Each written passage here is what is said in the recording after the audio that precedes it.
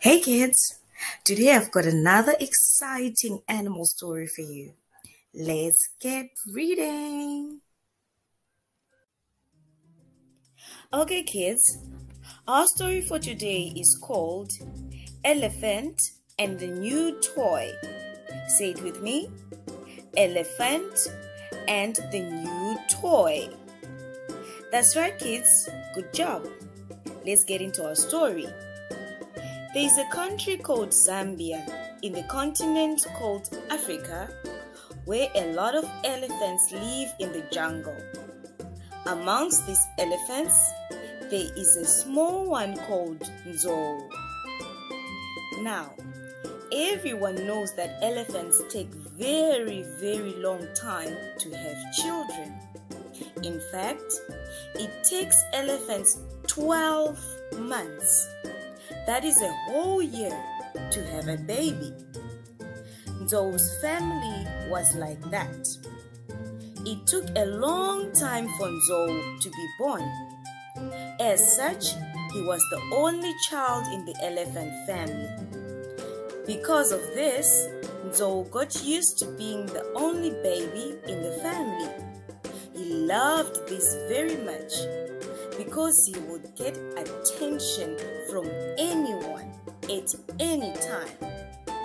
Every elephant always did something for Nzou because he was so cute.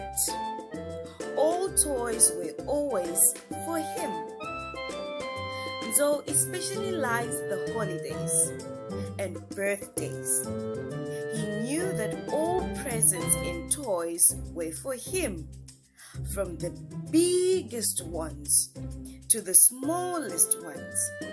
He never had to share anything. I am the luckiest child in the whole world, Nzou used to say every single day. Then one day, Nzou's family had another baby, kids, another elephant. It was a beautiful girl elephant. Nzou now had a baby sister. She was very beautiful and everyone liked her. At first, Nzou was happy that he was now a big brother. It made him feel very big. However, as elephants started coming to see the new cute baby, Sama, Nzou became very sad. No one was looking at him anymore or saying how cute he was. No one even brought presents for him anymore. Nzou started to feel like he was now ugly, kids. What more, Nzou's family decided to go and stay in another part of the jungle where many animals lived. There were lots of different animal children and babies there. Nzou realized that he was no longer the only one everyone saw as cute and small. There were now many cute and small animals. Because children were many, that jungle always had many birthday parties and celebrations. It made Nzou very unhappy that all the parties were no longer for him alone, kids. He felt so sad that he started not to be happy for the other children when they had their parties, even for his own sister. Now one day, Nzou's parents brought home a very big present box. It was very big, kids, and Nzou got very excited. He waited for his parents to open the box, but they did not. He waited for someone to give him the box, but no one did. Nzou started to stay annoyed. He wanted what was in the present box so much. Maybe it's not for me again, Nzou complained to himself. Maybe it's for my stupid little sister again. Why did she come here? why did we come here where there are many children and I am no longer everyone's favorite anymore? Nzou started crying as he looked at the big box, kids. Suddenly, Nzou felt so much anger inside that he decided to open the present box without permission, kids. He opened it quickly and found a very big ball inside. It was the biggest, nicest ball he had ever seen. Wow! Nzou smiled and felt very, very happy. Yay! Nzou got excited and started playing with the ball, kids. No one was around, so he did not mind. He kicked the ball, threw it about, dribbled it, and threw it into the air with his trunk. Oh, what fun he had! He took the big ball and threw it high up in the air. Suddenly, the ball got stuck in the tree he was playing under, kids. Ooh! Nzou got such a fright when he realized that the ball will not come down. He was too small to reach up the tree, kids. He tried stretching his trunk, but it could not reach. He tried blowing hard into the ball, but it was too high. He thought of calling for help, but he was afraid.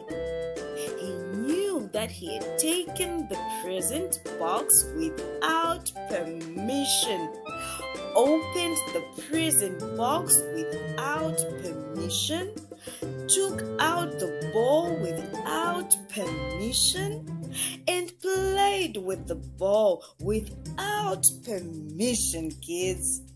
Nzou knew that he was in a lot of trouble. Ooh. He started panicking.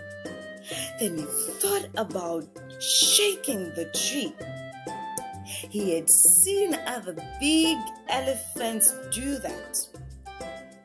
So shook the tree with all his strength, kids.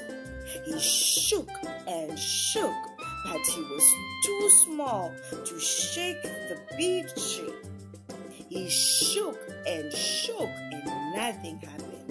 Then he shook and shook again. Then suddenly he heard a large plop. Nzou looked up and nearly fell down with shock, kids. The ball had deflated. It had gone next to a thorn in the tree, and the thorn pricked it. Plop! All the air came out of the ball with a big whoosh. Shh! Nzou cried out, "Ah! I'm gonna be in so much trouble! Oh, I wish I had not opened that box without permission. What am I going to do?" Nzou tried everything, kids, but he could not get the deflated ball out of the tree. He just decided to go back and close the box with nothing inside. Then he sat in a corner sadly. That evening, Nzou's parents called him. "Nzou!" Nzou went to them with his stomach feeling funny, kids. He was so afraid. "Nzou, my son," said his mother, smiling.